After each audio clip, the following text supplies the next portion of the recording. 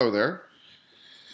In this next video, I'm going to talk about drawing substitutions. Right now, we have an eye that has one drawing substitution in the library. And typically we have, many different sizes and shapes of eyes as well as blinks saved in our library. So I'm going to create a little bit of a blink. And what I normally do is I'm going to start by just duplicating my original drawing. And you'll notice on my timeline, let me just get rid of this toolbar. I have one toolbar, and I'm going to go in and grab another one called my timeline view toolbar. And that's the one that sits down here. And we have two options here. Create an empty drawing or create a duplicate drawing. And when I choose either one of these, it automatically puts a new drawing substitution in my library. Because I'm making a blink and I want to use a little bit of the original eye, I'm going to make a duplicate. And you can see now that I have my original one and my duplicate.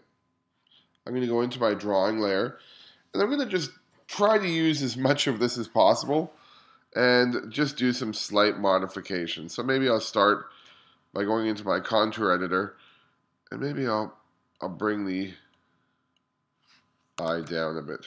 Let me just take a look. That's my original. Now, this might just not, I might not get a good enough result with me being just modifying points, but let's just see what we have. Drawing 1, drawing 2.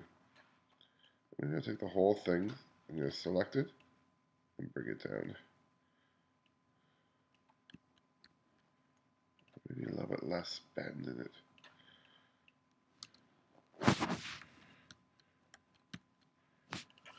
I'm going to take these, and I'm going to make it look like those are, oops, get rid of that point. I'm just going to try and be a little bit efficient in making this. Let's just take a look. Open, close, open, close. I mean open, half closed. Okay. I've done this on my overlay layer. I'm happy with the way that this looks. I'm going to copy it, Control C. Go to my line art layer, and this is the line art layer has the color and the fill. I'm going to delete that original piece of art. I'm going to paste what I had. I'm going to take my dropper, and I'm going to paint on my line art layer the color of the eye. Get rid of that. So now if I go back to my camera, we have two different substitutions, open and less open. So let's just see, we have something that looks like that. Now, that seems to work okay. And let's do one more, and maybe I'll make it closed. And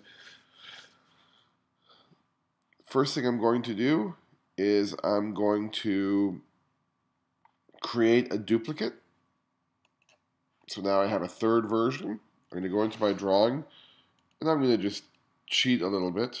I'm going to just go in here, and maybe what I'll try, this might not look that great, but it will get the point across.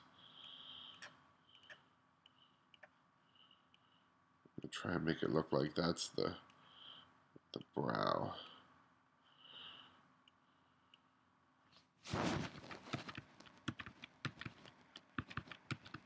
Okay, so I've done that on the line art layer. I mean the overlay layer. I'm just going to copy that.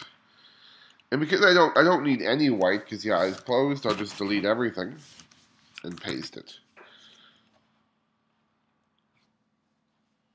Go back to my camera. And now we have an open, slightly closed, and closed eye. I might want to do something to these to make them a bit more appealing.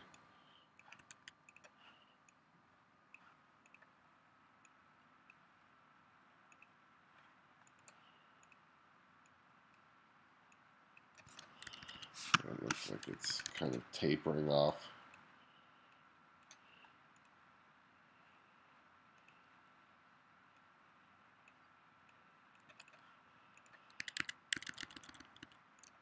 And it's not the best looking closed eye, but that's how you'd handle your substitutions.